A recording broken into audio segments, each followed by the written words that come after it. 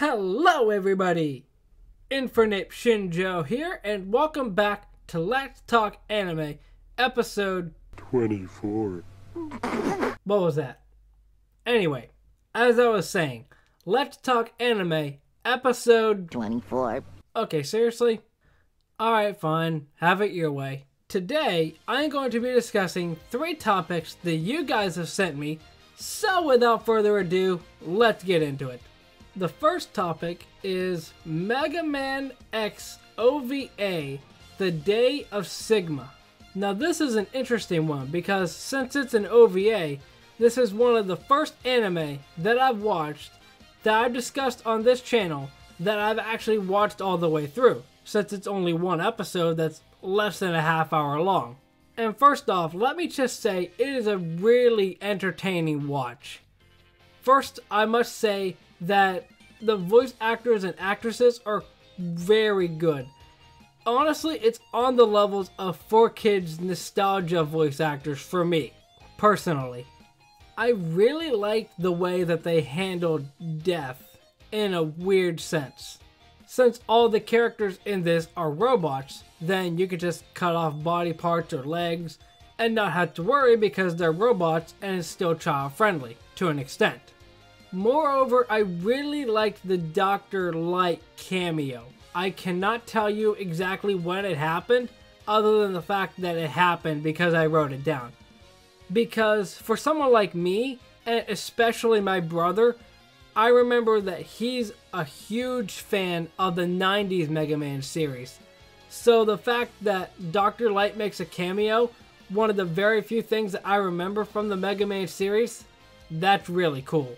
The thing I found interesting, and spoilers before I go any further, although since it's only a half-hour show, it's not that hard to watch it, I was really surprised that the evil side came out on top.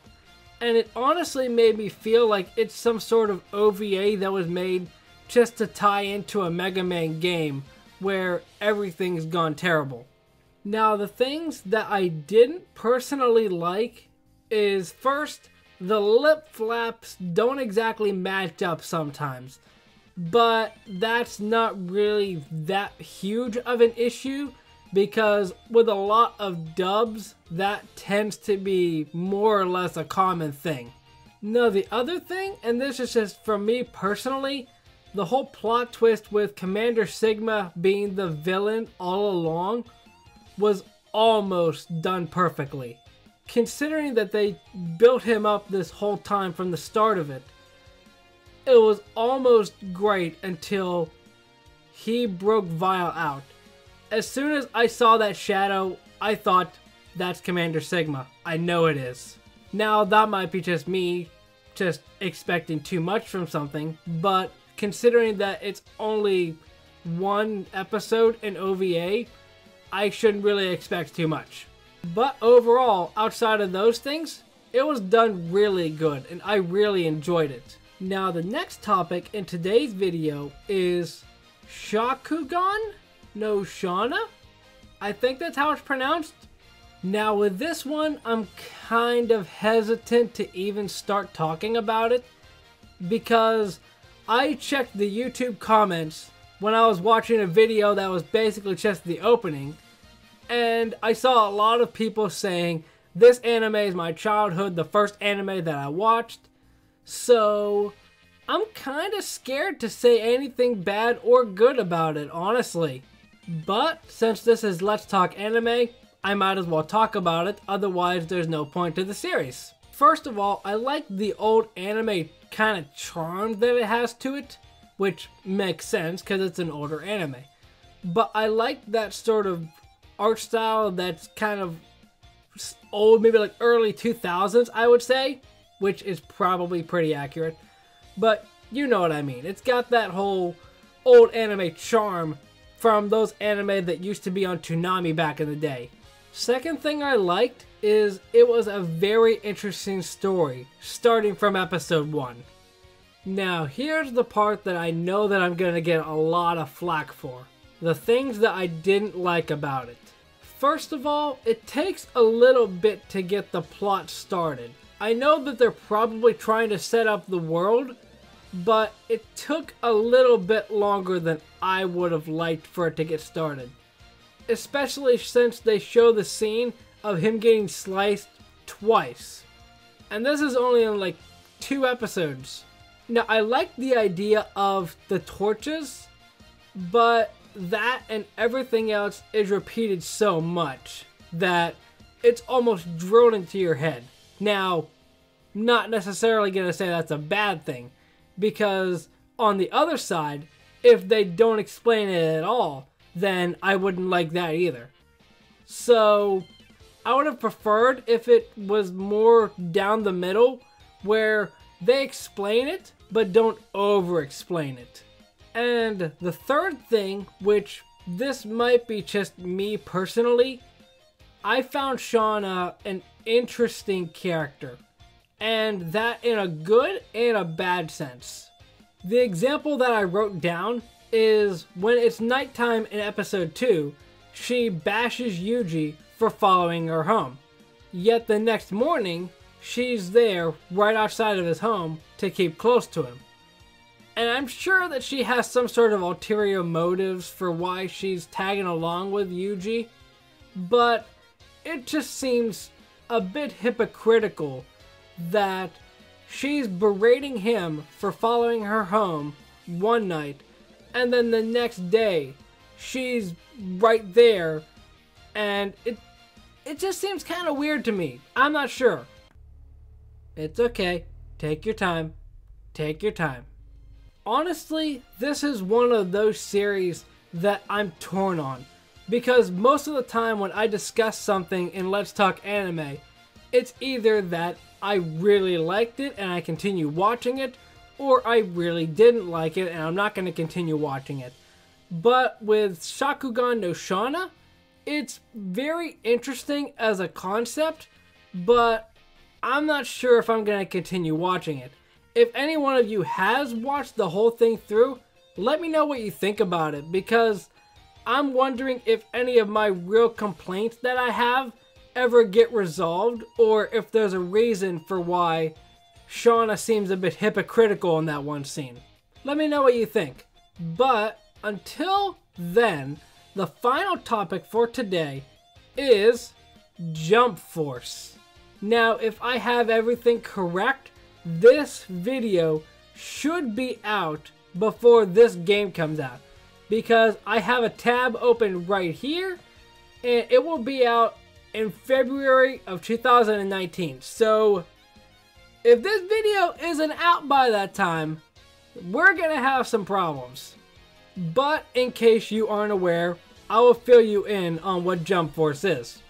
Luckily, since I have a tab open, I can basically explain what it is. When the real world collides with Shonen Jump universes, many of their heroes form the Jump Force to fight against whoever is causing this phenomenon. So, more or less, it's Super Smash Bros., but more anime. Actually, one thing that I didn't know is it says here Jump Force is a 3-on-3 tag team fighting game featuring characters from various manga. I didn't know it was 3-on-3. I guess that makes sense, but I don't know, at first I thought it would just be 1-on-1. Guess I learn something new every day. So yeah, if you don't know what Jump Force is, it's basically Super Smash Bros., the anime. And the things I like about it, first of all, is it's cool that there's a game that brings all these anime characters together. Smash Bros. Kind of does that because Pokemon's there, but Pokemon's especially known in Smash Bros. And I think that's really the only anime property, if you want to call it that. I know Sonic had an anime as well, and Kirby had an anime, but this is far more for hardcore anime fans. And just from me personally, I think that the art transitions for all these characters works so well. Like, just looking at this poster, I really like how all 3 characters look. Just me personally. It kind of reminds me of the transition from all the Pokemon in the new Detective Pikachu movie coming out. Now, before I get to my cons, let me just go over the list on a couple of characters that are in this. Which, this is actually funny because I had to redo my notes because of a few later entries that were put in. So, Asta from Black Clover is here. Of course, from Dragon Ball we have Goku, Vegeta, Trunks, Piccolo, Frieza, and Cell. And actually, the main reason that somebody wanted me to talk about this is Yugimoto or Yami Yugi from Yu-Gi-Oh! In this game. Out of anybody you could pick, you go with the Pharaoh. Not that I'm saying that's a problem, but it's just like when you have characters like Asta that has a sword, or Goku that can go Super Saiyan, you have Yugi fighting with Slifer the Sky Dragon. I don't know, it's kind of weird, but I'm very glad that they have Yu-Gi-Oh! Representation in this. And I'm 95% sure about this. In Hunter x Hunter, one of the characters is Gon Freaks, and I'm assuming that that's the main character. Honestly, for a lot of these, I would be surprised if the main character isn't here. Like, we got Goku from Dragon Ball, Asta from Black Clover, Yugi from Yu-Gi-Oh! And the main reason that I had to redo my notes is because Izuku Midoriya Deku from My Hero Academia is in this game. And I remember one of the notes that I wrote is that I was upset that they didn't have any My Hero Academia representation or even Vegeta. I'm not sure when Vegeta got released, but apparently at the time I was writing my notes, him or Deku weren't in the game. So I am super happy that Deku's in the game, because if you're gonna have a game about people beating each other up, you gotta have some characters from My Hero Academia. Which actually is making me wonder, are they planning on releasing anybody else from My Hero Academia? Because I got a poster right here on my wall, and I can think of a couple good candidates. Bakugo, Todoroki. Honestly, just throw All Might in there as well. We already have Goku, so why not? And honestly, you can include a couple more characters from Yu-Gi-Oh! As well. You got Yugi in here, why not include Kaiba? Now, since Deku and Vegeta are both in the game now, the only con that I have at the current time is that some characters might be picked more frequently than others.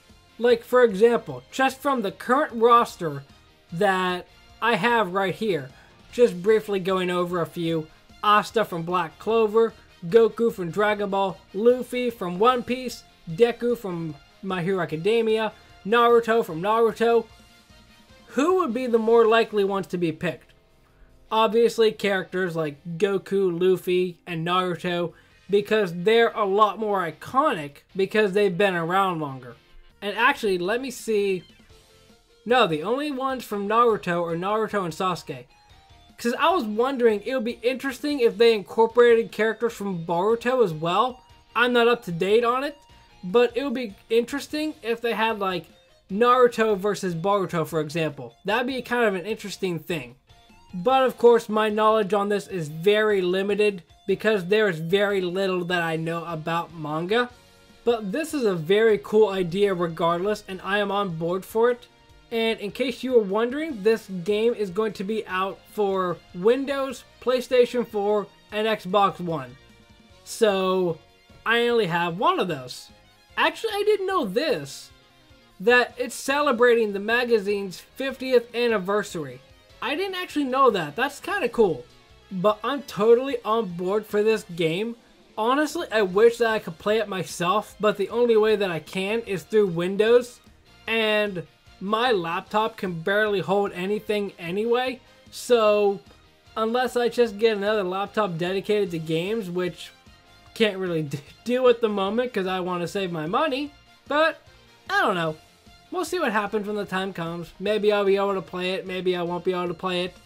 If I do, that's fine. If I watch somebody play it, that's fine too. But that is going to do it for today's episode, and I hope that you enjoyed.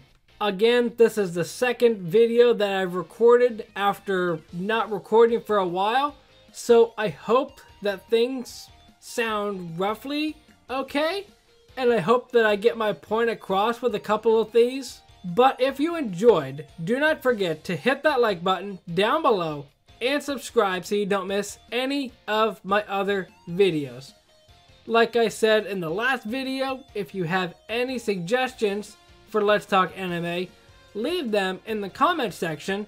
I think I only have a few more suggestions for Let's Talk Anime, so if there's anything that you want me to discuss that I haven't given my thoughts on already, I'll be more than happy to discuss them, even if I've already discussed them in a previous video or a future video.